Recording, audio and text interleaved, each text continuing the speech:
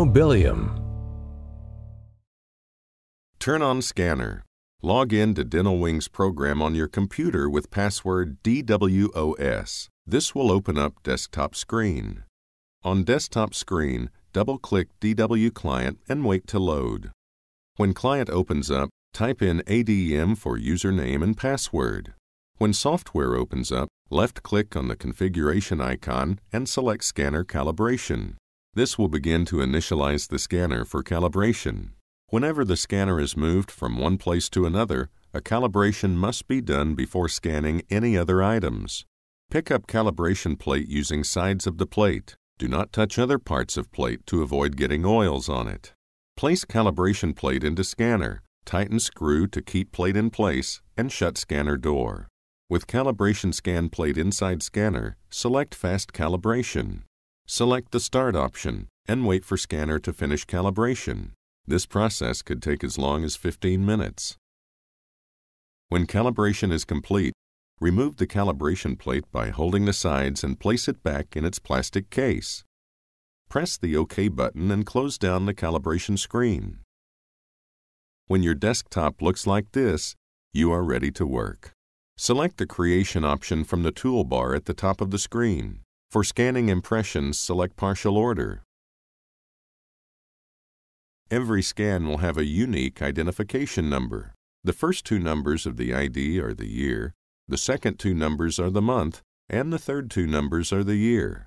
The final number that comes after the dash represents the number of scans that have been done for the day.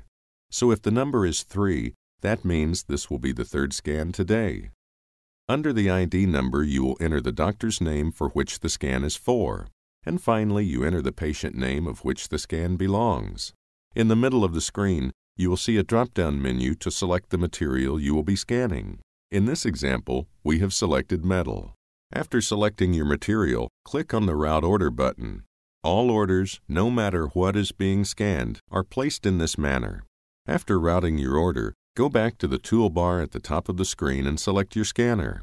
Now you can mount whatever it is you are wanting to scan. Here we will mount an impression.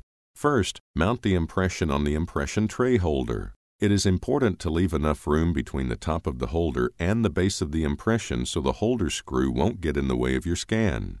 Screw the impression tray into the scanner, doing your best to have the impression centered in the middle of the scanner chamber. Shut the scanner door. Now back to the DentalWing software.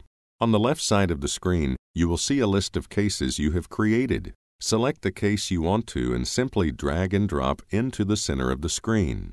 This menu will now appear. This menu offers 3 selections: an impression with a bite, an impression with a tray, and a positive model. For this example, we will select Model with Tray and then select OK. A shot of your impression inside the machine will appear on the screen along with a blue outline in the shape of an upside-down U.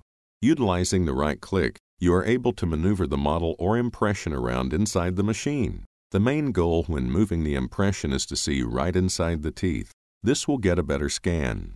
When you are satisfied with how much impression you are seeing, you now must move the outline into place.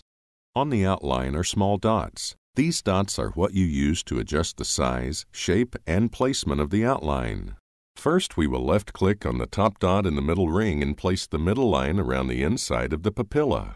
Next, by clicking and holding the bottom middle dots, you can extend the length of the lines so the outline can get more coverage of the impression. The main goal is to adjust the outline by moving the dots so that the whole impression is inside the blue outline. Here you can see how pulling the dots in certain directions adjusts the size and shape of the outline. Anything inside the outer blue line is what will be captured by the scan.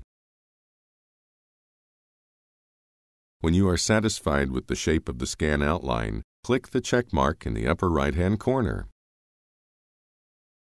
Your scan will now begin. Your progress can be seen in the lower part of the screen by the blue status bar. If the scanner misses a part of the impression, you have the ability to rescan that section of the impression. By holding down the Alt button and the left click on your mouse, you can move the scan around so that the section you wish to rescan appears in the center of your screen. Now right-click and select Rescan Specific Area. This box will appear and you can further define the area you would like to rescan. The yellow dots work just like the initial blue dots and can be moved around to select the area to rescan and then press OK. This process can be repeated until you are satisfied with your final scan. You can also fill small holes. Right-click on the model and at the bottom of the open box will be a Fill Holes option.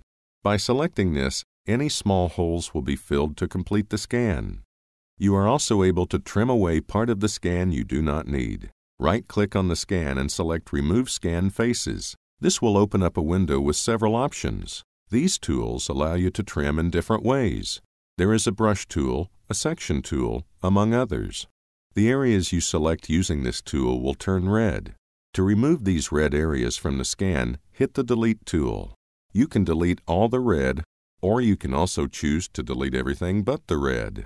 Be careful not to delete anything the dental technician will need for their work, as this cannot be replaced other than rescanning after selecting OK. Once the scan is complete, you are ready to save and send to the lab.